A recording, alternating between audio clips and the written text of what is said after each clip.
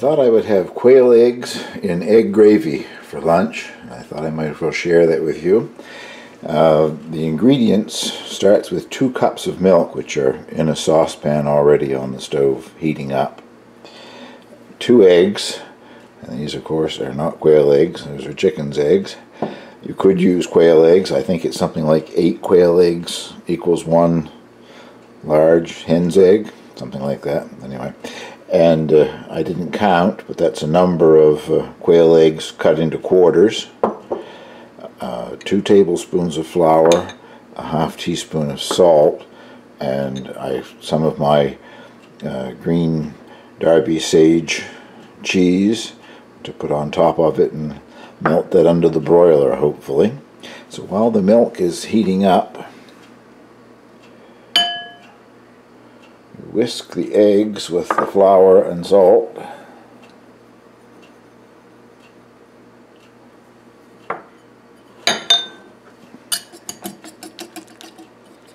Try not to get it all over the house.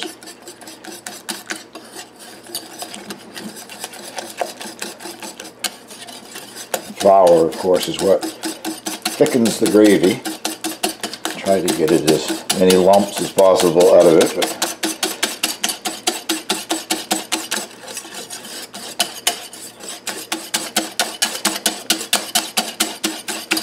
I'll beat that a little more and then I'll meet you over at the stove. If you hear the ticking away in the background, it isn't a bomb. It's my toaster making me 2 slices of toast. Once the milk has not come to a boil but is quite hot, you take a few tablespoons of it, add it to the egg mixture, which in theory tempers the egg mixture, so when you add it back into the hot milk you don't end up with scrambled eggs. Time will tell. Now this just gets stirred until it thickens, and I'll bring you back when it's thick and ready to add the quail eggs. It thickened quite quickly, but I want to let it cook for a minute or two just to get rid of that raw flour taste. And this is a bit of my Espelette peppers, freshly ground yesterday. I add that for a little color and seasoning.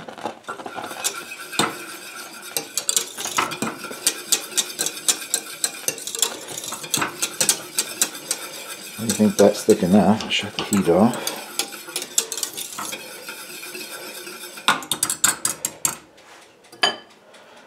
And I'll add in the quail eggs here.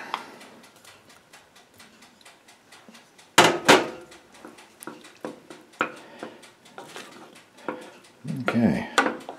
Once my toast is ready, I'll show you the finished product.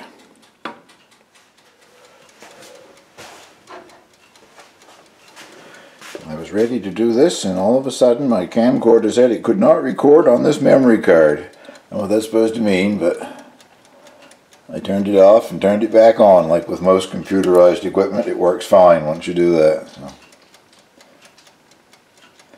Well, that's egg gravy with quail eggs. And now I will just put some of my Sage Derby cheese on top. I'll pop it under the broiler for a minute or so to melt the cheese, and I'll meet you in the dining room. Well, fresh out of the broiler anyway. Let's give it a try. Cheese started to get a little browning on top. So make sure I get some egg here too, I think.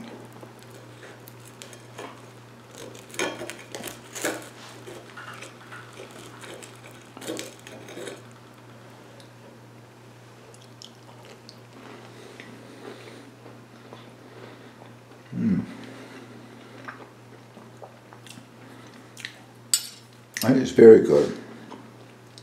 You could do it with any kind of cheese that you like, and obviously if you don't have quail eggs and you want to put some cut up chicken egg in, that would work well too.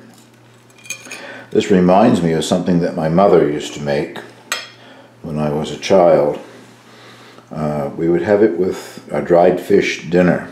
If you're not coastal, you probably don't know what a dried fish dinner is, but most parts of the world that would be dried salted codfish.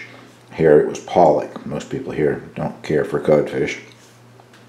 But she would make an egg gravy with chopped up hard-boiled egg in it, and it would go along with the dried fish dinner. Very, very good. So this is sort of reminiscent of that, I guess, except we didn't have quail eggs back then. Well, thank you very much for watching, and I hope you'll give this a try. If you think it looks anywhere like something you might like to eat,